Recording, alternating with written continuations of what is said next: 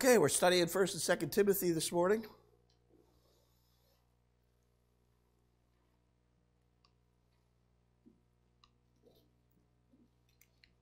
There we go. It's a little behind like me this morning. All right. So this is taking a little while for me to get used to here. I haven't had one of these on in a while. I understand what you're going through, Gil, with that. Okay.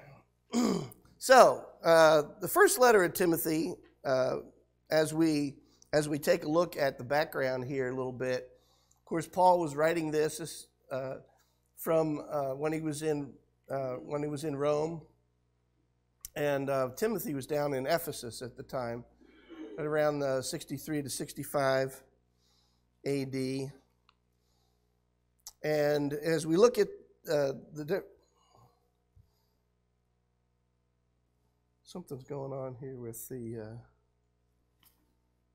this is not that, and that is not.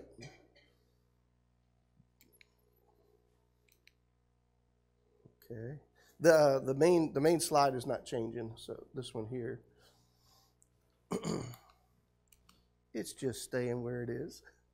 Okay, no fair playing games on me this morning.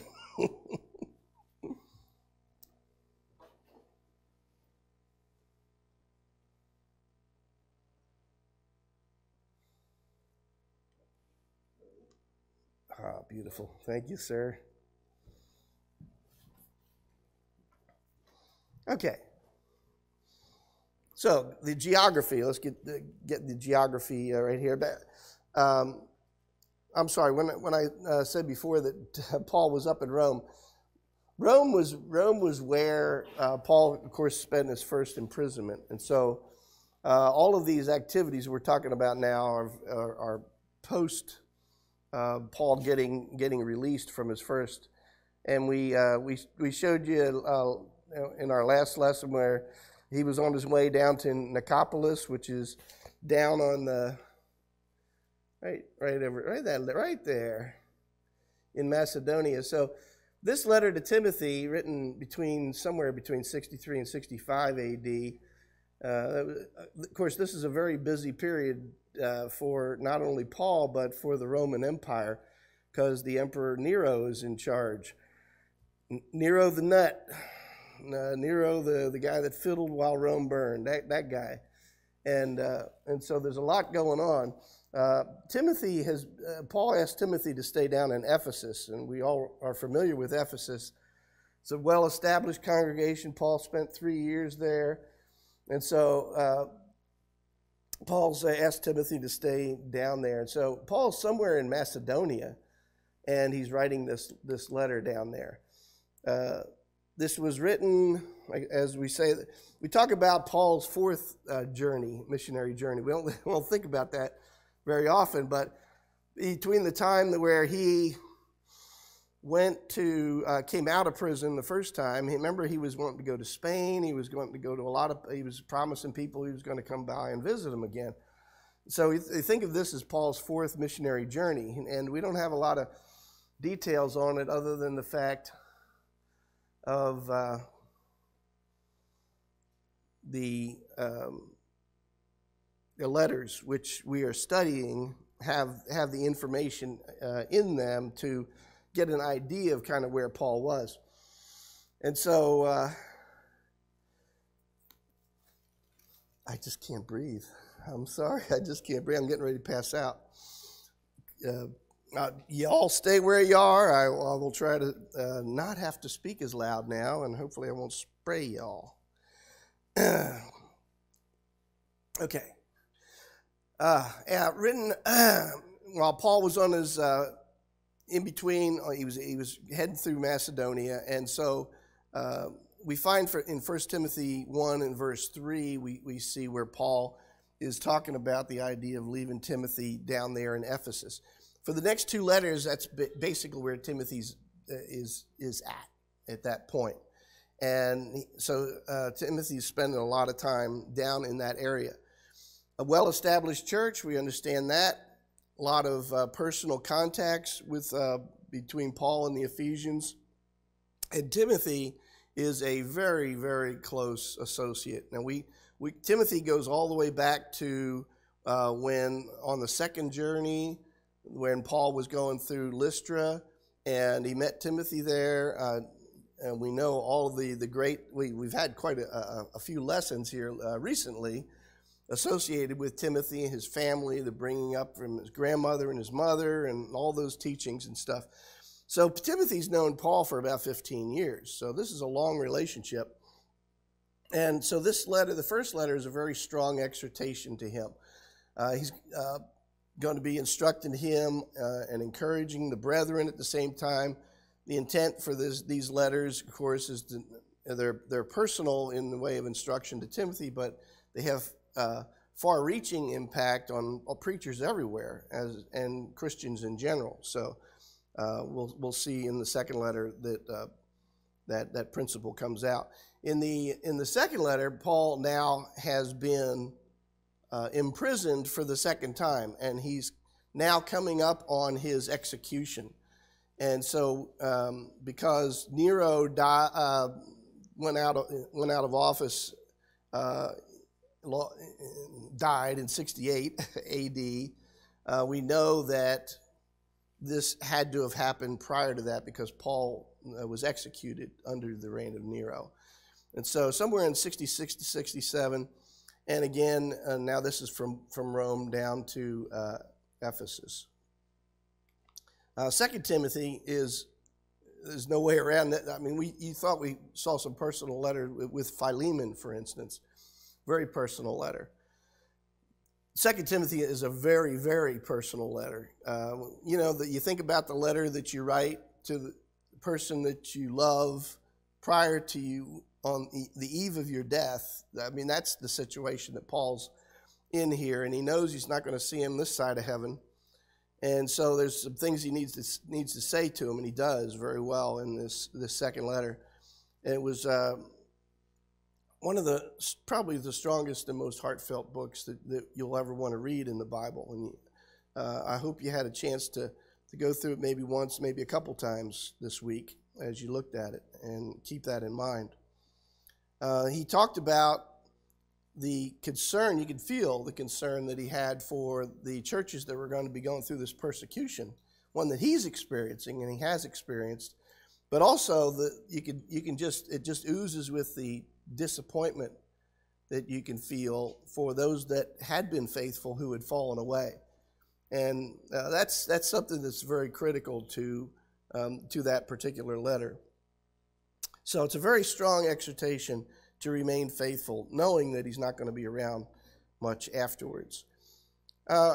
We can't go any farther without saying at least a couple of words about some of these false teachings that are going on, especially Gnosticism and asceticism. We've already talked about the Judaizers. Okay, so that's always a third, but we're more familiar with them. You take the old law, you try to apply it to the new law. That's what the Judaizers were trying to do. But much more insidious was what was going on with those that believed in Gnosticism and asceticism. First of all, Gnosticism, and this is not all you'll want to read on this. There's a lot more. This is just the tip of the iceberg to give you a feel for some of the things that are written, that Paul's writing about in here. And you go, oh, why is he talking about that? I haven't heard that one before. Okay, well, that's because these teachings are starting to come into the church. And Gnosticism, it comes from the word gnosis. The Greek word means just knowledge or to know. And in essence, the main point is that you have matter, which is evil, all evil, and spirit, which is all good. And those two don't mix at all. And so you take man's body, for instance, this is matter, okay? That means that man is all evil. And the spirit, God's spirit, then anything is spirit is all good. And the two don't mix. Another idea was the idea of salvation. You can only get salvation by releasing that which is good the spirit from your body, okay? And as a result, and for instance, some of the false doctrines that come out of this, for instance, are, well, to be able to do that, you have to have special secret knowledge, okay? Now, Paul, a lot of these things you'll remember are from different things different words and phrases have come up from different teachings that Paul has made. We've heard the term mystery before, for instance. You've heard all these different things. When you take valid principles and you pervert them, this is the kind of stuff that you come up with. The Catholics, for instance, took this to a whole nother length. This is where you get the idea, for instance, that the clergy can only understand the gospel. How did the Latin language remain the main language in the worship services for 1,500 years? Because nobody else could understand it anyway. And so it was only the learned clergy and those that received the Spirit, whatever. All of these things came out of this particular area.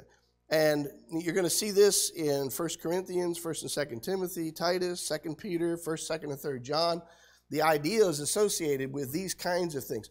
These are the foundational principles of that. There are many other things that then bleed off of that, from sound doctrine to perversion and all kinds of things that get into that. What we're dealing with here is not the very developed Gnosticism that is going to just destroy large portions of the church in the 2nd century on. As a matter of fact, this will become mainstream for the universal church, the Catholic Church. This will become mainstream, which was the mainstream in the future. So it's not something to be just sneezed away. This is serious stuff. Asceticism is the idea of severe self-discipline, avoiding overindulgences. And where this comes out in the idea of, for instance, Catholic priests, Buddhist monks. You can't marry. You have to go into a monastery. And again, you can see where combinations of this, like we ran into in Colossians, combinations of Gnosticism and asceticism pulled together, and you get people monks in monasteries beating themselves bloody to get rid of the evil body and try to reach a higher level of consciousness and all of that. So all of these things are tied up in this. So you will notice these things that will come out in certain parts of these two letters, and like I said, these other ones. So that's all you're going to get on it. That's all we have time for. But if you want to read about it, there is a lot of historical information available on this. And if you've had any background with denominational teaching at all, or have ever run into it, you will find it just rife with all of this stuff embedded in there. So good information to know. Okay, so let's look at 1 Timothy. The first question here was to name 3 reasons for Paul's first letter to Timothy. And I gave you some verses to look at to kind of guide you towards what I was looking for. But there's always many ways of looking at these things. So give me one of the reasons, with that first one, in verses 3, verses 18, give me one of the reasons that Paul was writing this letter. Go ahead, Shirley. Okay, so would you call that like the general charge that Paul's given to Timothy as a preacher? Is that not job one? Preach this and only this. Leave yourself and everybody else's opinions, somewhere else. And this is what. And so so that's one of the reasons that Paul was writing, because Timothy's by himself down there, right? And other people come through from time to time, but let's face it, he's down there working on his own. Okay, so what's the second one in these second group of verses that I gave you? What's the major topic in there and reason that Paul's writing this letter? significant issue that he was concerned about? Okay, the coming apostasy. Apostasy meaning what? A falling away from what? By what? False doctrines. Okay. Thank you, Todd. That's a whole sermon right there. False teaching, false doctrine, false teachers, all of that. Everything is false. Okay, so what's the third one? Third group of verses there. Paul needed to give the preacher something here to guide those elders which he's appointed. So what does he need? Clarissa, I see your head going.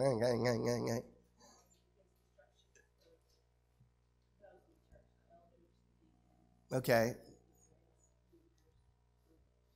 Okay, so he's dealing with the idea of first the appointment of elders, and then the elders are to watch the flock, right? And make sure that in worship services, everything that we're doing is in accordance with the word. That's why they're in that position. So yeah, so we have instructions on worship and all of that is in there. So very good. All right. Now let's go on to question 2. What false doctrines were infiltrating the church at Ephesus where Timothy was located? So let's look at this. We talked a little bit about it.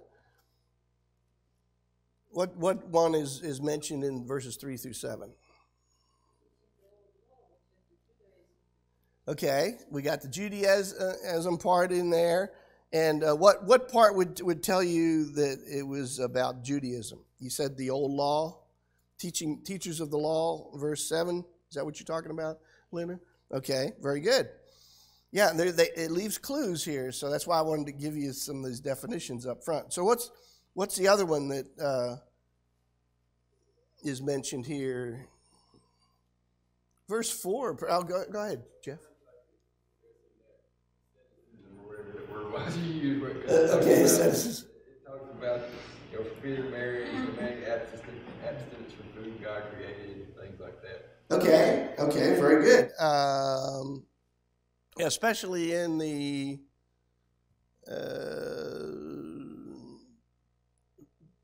chapter 4 part.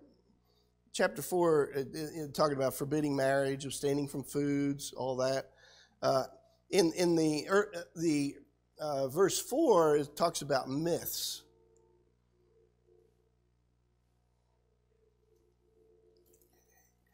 Talks about myths in verse 4. What would that lead itself to that we talked about? Special knowledge. Okay, yeah, that's tending in the things associated with this idea of the Gnostics. That's right. So, okay, very good. So basically he's going to touch on all 3 of these in this particular letter in those areas.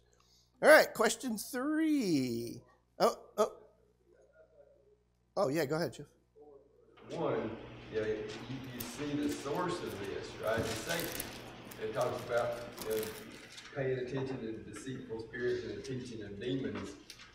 So he's instructing elsewhere that we need to be ready to battle these principalities and powers in these things. And it's interesting here that he identifies the source of where these teachings are coming from. Yeah, what was the source? Satan, or it says demons, but... Okay, look at verse 2. But the Spirit explicitly says all this, blah, blah, blah, blah, by means of the hypocrisy of liars, seared in their own conscience, as with a branding iron, men who forbid marriage and everything. Does that mean there were a bunch of demons running around? There's a bunch of people claiming that there were demons running around. You got anything different than that today in churches across the United States in different places? You ever heard that kind of thing before? Come out of, you've seen it on TV if you've ever been up late at night or whatever. Yeah, so this, we're not only talking about, basically it's 2 things. It's the doctrine but it's also the people who are spouting the doctrine. And the preachers are getting instructions, and Christians in general now, you got to go out, you got to refute these folks. You refute them zealously and strongly. And you're going to, as a result of that, you may encounter what? Persecution. That's right, persecution. So something to think about there. Okay, question 3. Thanks for that comment, Jeff, on that. In 1 Timothy 3:15, Paul said that he wrote to Timothy so that, quote, you will know how to conduct yourself, one ought to conduct themselves in the household of God. Similar to Titus 2, what instructions did Paul give Timothy in chapters 2 through 5 to carry out his command to various groups of Christians? Now, I gave you a lot of leeway on this one. All right, let's go ahead and just let's get one from this side and one from the middle and one from you guys over here. Let's start over on this side. Give me just one instruction that Paul's going to give to Timothy in those 3 chapters to carry out this command of you will know how one ought to conduct themselves in the church. Give me one over here. Sam?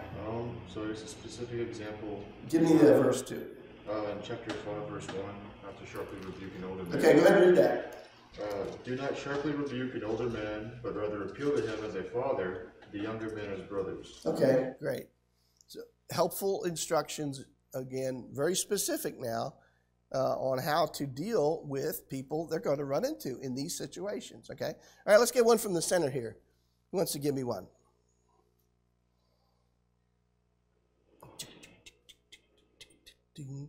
Lena? In chapter 2, he mentions several times how people need to stay constantly in prayer.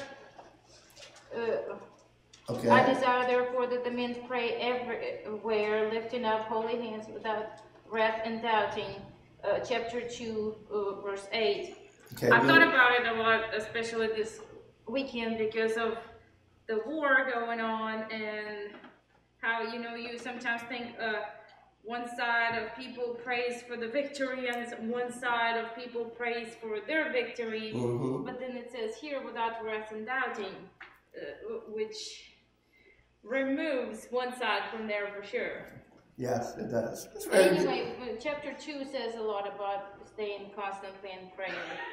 Those first 8 verses of chapter 2, are significant things about things that would that have an impact on what they do in worship services? Sure, we do it here, right? Men that get up and pray from time to time, they'll pray for the leaders. And it's always, and thank you, man, it's always for the idea of that they would do as God wills. I mean, you can pray for anybody to do that. I mean, that really is, no matter where they come from, what the background is, you never know when a heart will change if given the right thing. Gil, did you have a comment? I'm now appreciating the looking at the eyes, instead of. Okay, so over here, give me one over here, Shirley.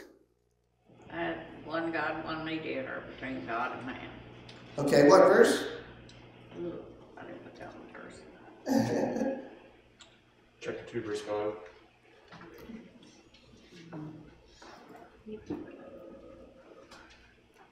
Okay, so the idea of the oneness, you're talking about the unity here, okay. Anybody, give me something on how you conduct, how you ought to behave yourself. You ought to behave yourself over here, this side. All right, give me one thing. Give me with a verse. Anybody over here? Go ahead, Tim. What's that? Exercise yourself toward godliness. Okay, what verse is that? That is chapter 4, verse 7. 4, verse 7. Could you read that for me, Tim? Reject profane and old wives' fables and exercise yourself toward godliness. Okay. Good advice on anything. So there's all kinds of things in there that you can see why this is a preacher guide. Oh, go ahead, Robert. it's not a specific verse, but almost all of chapter 3 talks about overseers and deacons.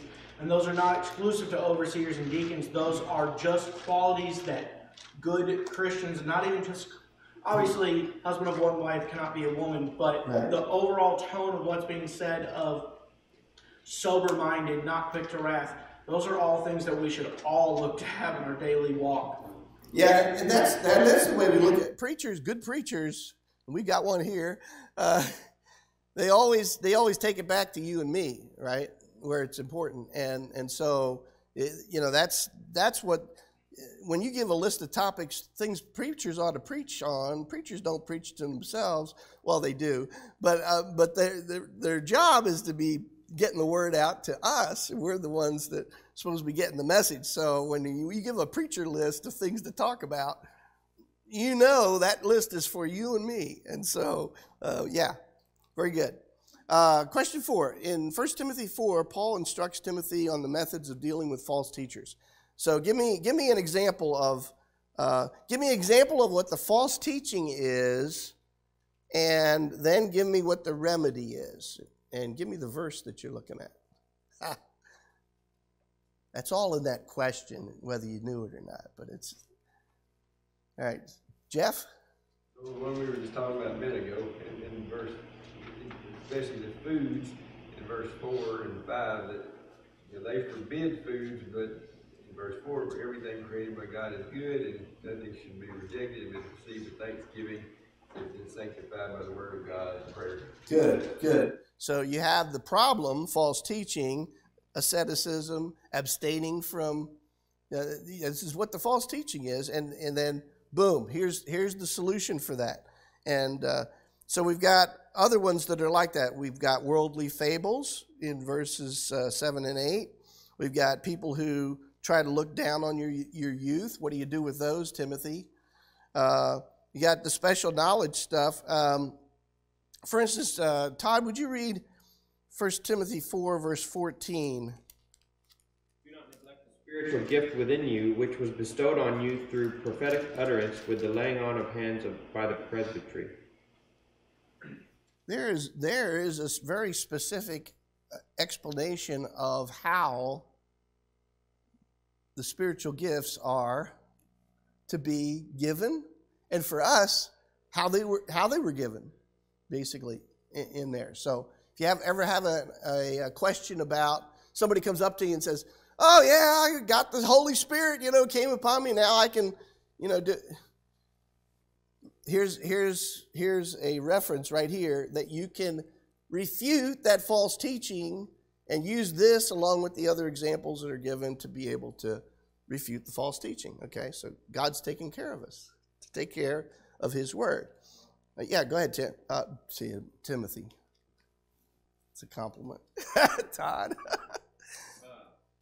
It's interesting how the tone, I think, in the first letter is very matter of fact. These things are coming.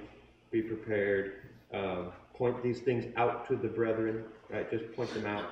Be a good example. And then when you get to 2 Timothy, like we will in a minute, it's the attitude is much more urgent. Right? You need to be ready in season, out of season. Don't be afraid. Don't be ready for. He's already in the thick of the fight. Yeah. Where here it's just basically here's the preacher's job description. Yeah. Very good. Keep that in mind as we get into 2 Timothy, because there is a great tone change there, and urgency is the biggest change with that. Okay, let's go on to Jason. That question there is the fact that he tells them that you point these things out. And so you mentioned about having a good preacher, a good evangelist. A good evangelist is going to recognize something that is opposed to the word and is going to point those things out. Not going to gloss over those things. They're not going to let things continue to develop within a congregation. They're going to point out the things that are not according to sound doctrine, which is what Paul is telling Timothy. This is the way that you have to be. And we likewise have to be the same way. That when we see those things, we point them out. And when we see those people, we point them out. Yeah, good. Yeah. And that's not comfortable. It's not something that's going to be comfortable to do, but it's necessary. And it's, if we love that person, what are we going to do? If we love them, what are we going to do? Because if they keep teaching false doctrine, what's going to happen to them? You'll be lost. They're going to be lost.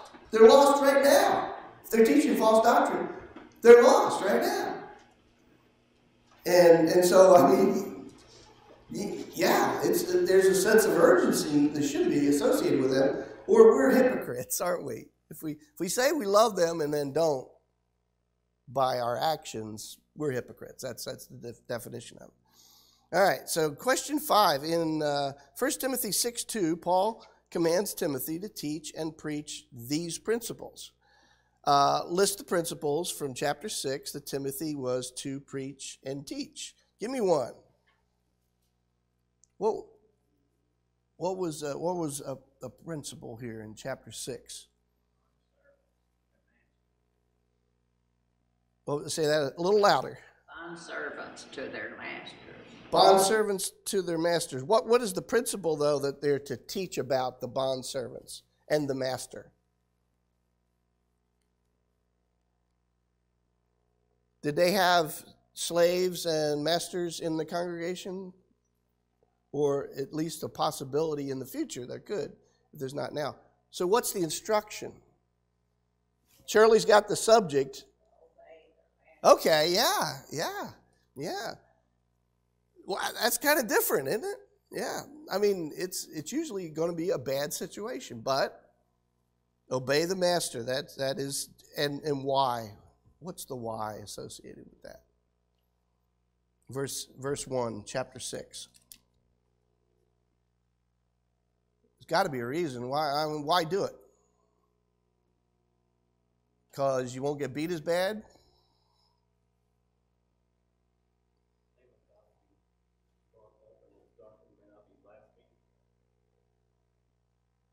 I missed the last part. So the doctrine will not be blasphemed. Yeah, okay. So the God won't be blasphemed, basically. So the doctrine, what teaching them to do won't be blasphemed, because they're going to have good influences, because something's wrong with the Christian slaves, because they're not acting like they did before. And they're acting a whole bunch different than the folks that aren't Christians. As a matter of fact, I really like these Christian slaves, the way they're acting. I wish everybody would act like that.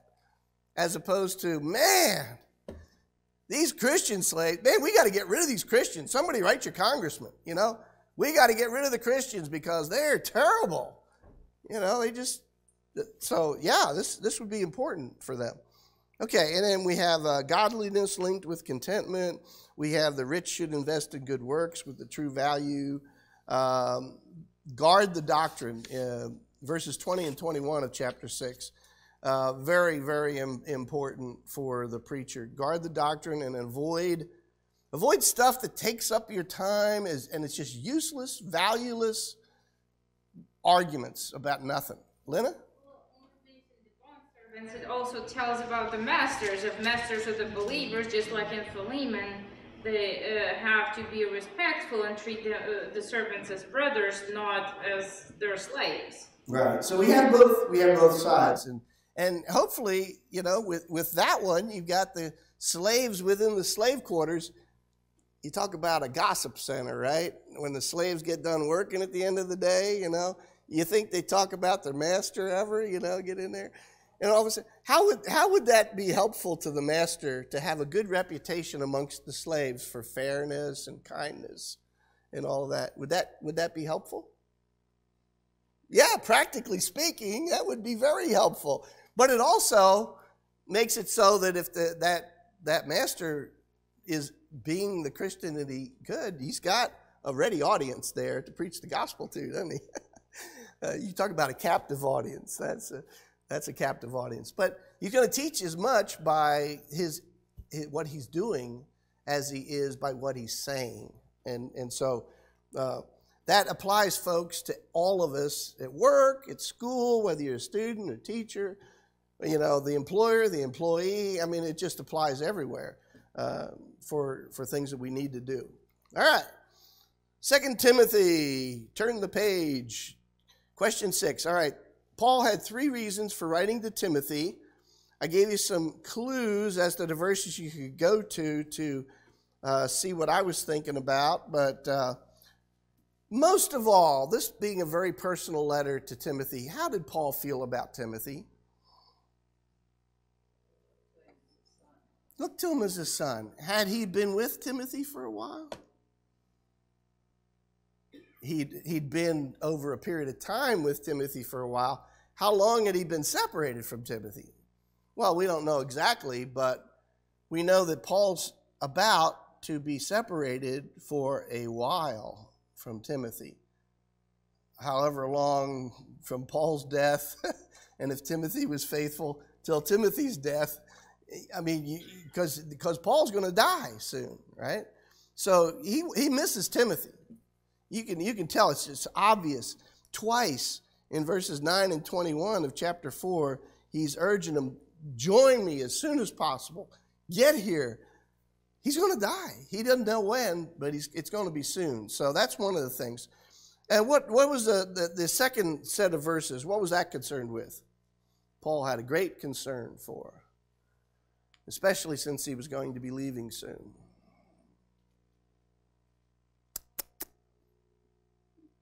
Just a personal letter to Timothy, right? No application to any of us for anything. Keep teaching without fear. Okay, yeah, exactly. This persecution is coming. And so what would be the normal human thing to do in face of people that are coming in to kill you? What would be the normal human thing to do? Hide, run, certainly stop teaching the stuff that's going to, you're not going to be out there teaching people. They might just turn you in. But that is not what Paul is telling Timothy to do in here. And so, yeah, he's telling him to guard the gospel. Chapter 1, verse 14, persevere in the persecution, in the persecution of the gospel. Chapter 3, verse 14, preach the gospel. Chapter 4, verse 2, and if necessary, suffer for the gospel. Chapter 1, verse 8, chapter 2, verse 3. So basically stay strong in face of this persecution. The third one I thought was kind of clever. As we think of 2 Timothy as a very personal letter to Timothy, and he's given him some very urgent instructions in here, but yeah, there's indication here that there is a great desire for for Timothy to actually take this to the Ephesian church where he is, and to share that with them also. And I never noticed it before, but if you look at chapter 4, verse 22 of 1 Timothy, the Lord be with your spirit, grace be with you. The your there in the beginning of that is a singular. So the your is Timothy that he's talking to. The you is plural in the second sentence, which is an indication that we would say y'all. Your and y'all.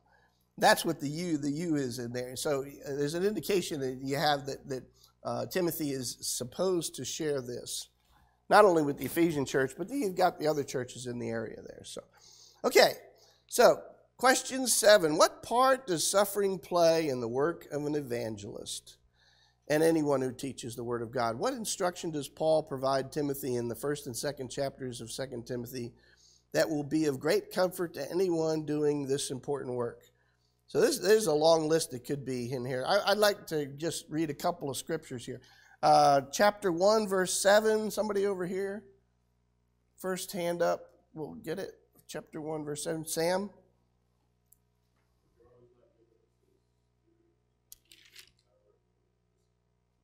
Okay. And, yeah, go ahead, Sam. Yeah.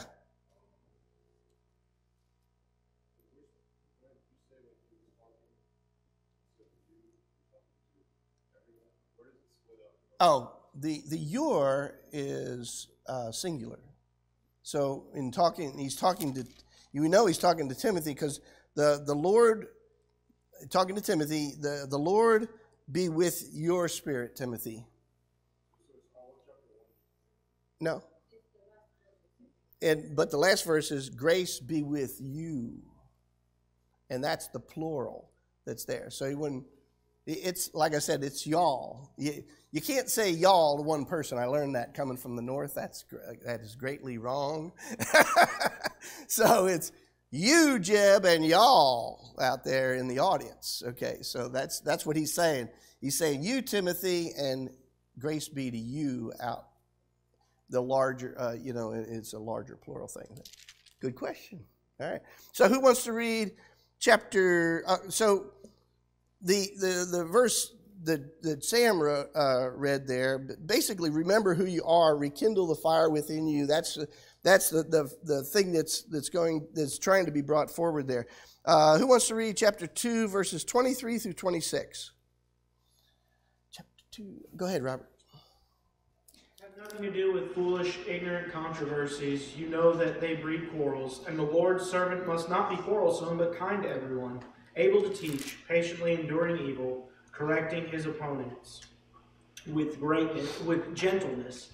God may perhaps grant them repentance, leading to a knowledge of the truth, and they may come to their senses and escape from the snare of the devil after being captured by him to do his will. Okay, so great. Again, you see how to build and maintain godly characteristics, within the congregation and stuff. So there's a long list there of all kinds of things. I came up with about 10 different things there in general that are there, and there's many more. Okay, so question 8. Paul paints a bleak picture at the beginning of chapter 3, of 2 Timothy. What actions does he direct Timothy to take in chapters 3 and 4 that will enable Timothy to fulfill his ministry? Give me one thing, and include the scripture with it. Paul, the elder, Ray. Chapter 3 and chapter 4. Give me one of these actions that he's directing Timothy to take that will enable him to fulfill the ministry that he's been given. Chapter 4 there. Traitors. Which verse is this? Verse 4. Chapter 3, verse 4. Okay. Traitors, heady, high-minded, lovers of pleasure, more than lovers of God. Okay. What's the action that's supposed to be taken against those people? That's bad. Those are bad. So give me an instruction that will help Timothy against these kinds of folks. Lena? Chapter 4, verse 2. Preach the word, be ready in season and out of season, convince, rebuke, exhort, with all long-suffering and teaching. Very good. Okay, very good. See, do that to the folks that Ray was talking about right there. That's right. So there are many other things there. Again, if you haven't had a chance to read it again, I would go back and look at 2 Timothy again also. So. All right, next week is James versus, we're switching books now too. This is the new book, How Long, O Lord. So y'all should have the new book. Y'all should have the new book. Verses pages 18 to 26.